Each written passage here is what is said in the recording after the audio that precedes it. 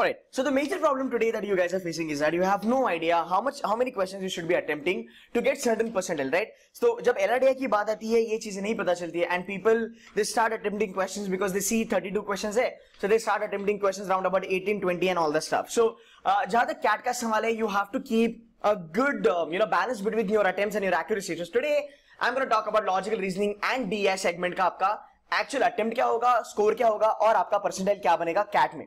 Now look at this chart very carefully, okay? Now this is something you really need to feed in your mind, or this is something you need to remember for a long time, till the time आपका CAT होगा तब तक, right? Now we will not be talking about 99 or 99.99 वाला चीज.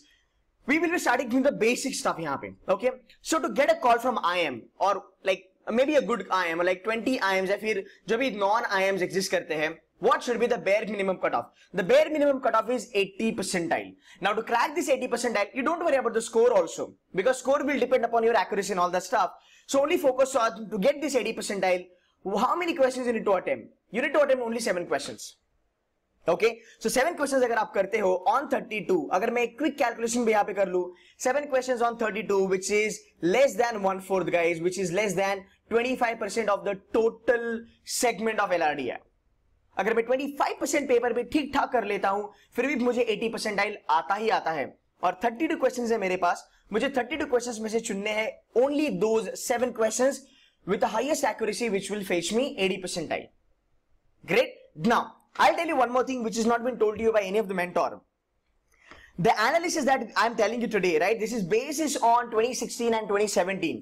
So 2017 CAT का जो workshop था, उसमें I've told my guys that 16 का पेपर अगर आप देखोगे, 16 में यही कट ऑफ 80 वाला जो कट ऑफ था वो था 8 क्वेश्चंस पे.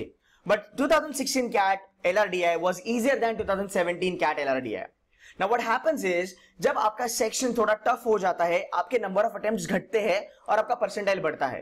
तो 17 का जो LRDI था वो 16 से थोड़ा टफ था, इसी की वजह से आपका 1 क्वेश्चन गॉट रिड्यूस्ड बट आपका परसेंटाइल उतना आया, राइट?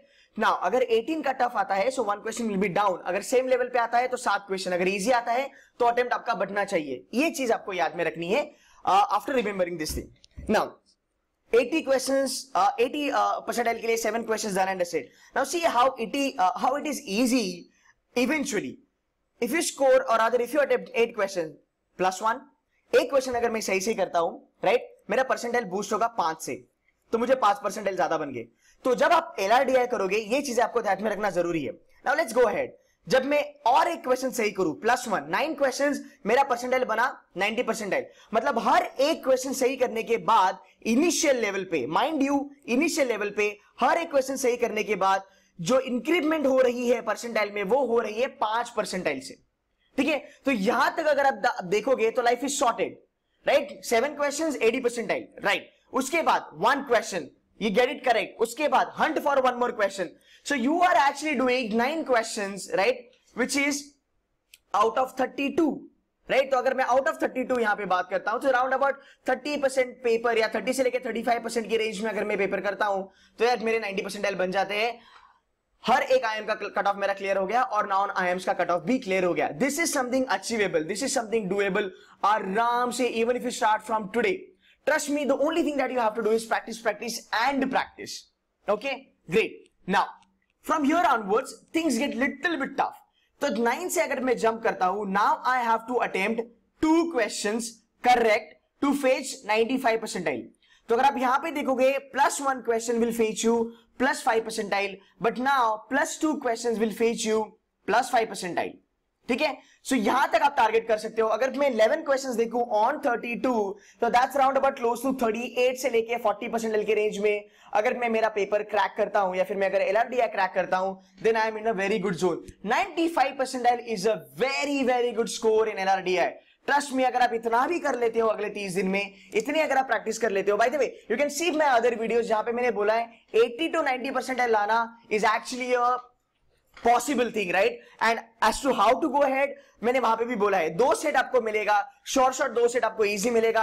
8 क्वेश्चन आपके हाथ में है, आप ये नॉक ऑफ कर सकते हो. आधा घंटा 40 मिनट्स भी अगर आप देते हो, या फिर आप पूरे 60 के 60 मिनट भी अगर आप 2 सेट पे लगाते हो, 8 क्वेश्चन करेक्ट करते हो, you are getting 85 percentile, right? Now if you want to move the ladder up, 11 questions. Now see what happens after 11. Alright, so for 98 percentile, okay, how many questions I have to attempt? So 13 questions you will have to do, which is again an increment of 2 questions, but that fetches you 98.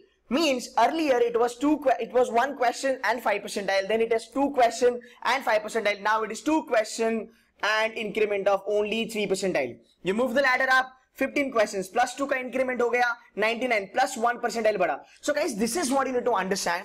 LRDI में the moment, मैंने पहले भी कहा था, initial level पे things are okay enough, but the moment you move ahead after 11 questions you got to be very choosy with respect to जो question आप उठाने वाले हो, because one wrong question and your score is gonna go down. And always remember, 1 plus question मतलब 1 correct question will take you this much far, right? But एक गलत question और negative marking आपको इतना नीचे लेके जाएगा.